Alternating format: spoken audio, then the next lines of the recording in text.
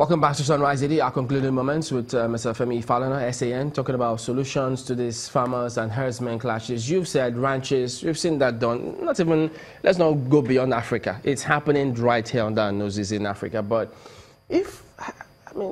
much as we may not know why it is difficult for them to come up with these ranches, should we, you've suggested, if the Minister of Agri feels, look, I'm overwhelmed, this may be too much for me, and security agencies don't seem to be, intelligence not picking up on this, and you are suggesting that they honorably just step down. That is what is done in our civilized society. And that is what has been done in Nigeria before.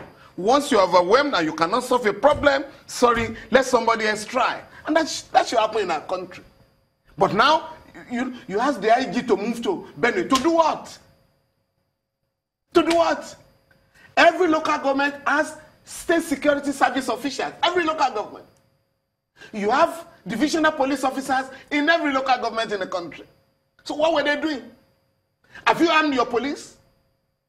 Do they have AK-47 rifles? And that's why our police personnel, get killed, right? From time to time. Because we have abandoned the police. What has been done now? Oh, move the army there. See the business of the army? To deal with internal security in the country. And do you know part of the problem we have now? This government has refused to reconstitute the National Human Rights Commission.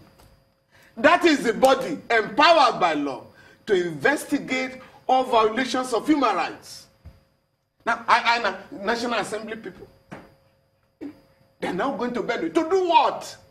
What are you going to do with your report? You will still have to send it to the relevant agencies of government. So we're too casual with governance. The government of the day is not serious with profound respect with addressing any of the problems confronting the country. Okay, let me just also bring this part up before we wrap up. I'm trying to remember the third force. We saw your name on that. What is the third force about? Frankly speaking, I have also seen my name. I think a number of Nigerians are totally dissatisfied, particularly young people, with the lack of governance in the country. Majority of Nigerians have had their dreams shattered, and they are now looking for solutions. Personally, I'm studying the third force movement. I'm waiting for its manifesto and program before I can make up my mind to work with the organization. But for now, Nigerians must be encouraged to look for meaningful solutions to our problems. It is very clear now that the mainstream political parties aren't going to solve any of the problems confronting Nigeria, which is the largest concentration of black people on earth. Is third force a political movement? I think it is. I think it is. Will they eventually be able to be voted for? It depends on their programs and readiness to address the problems confronting the country. But this time around, Nigerians are simply not going to vote for people who are going to make promises. You must look at their pedigree. You must examine their commitment to addressing the problems confronting the country. No longer are we going to allow people just to say, oh, just change the government in power. It must be a change for fundamental solutions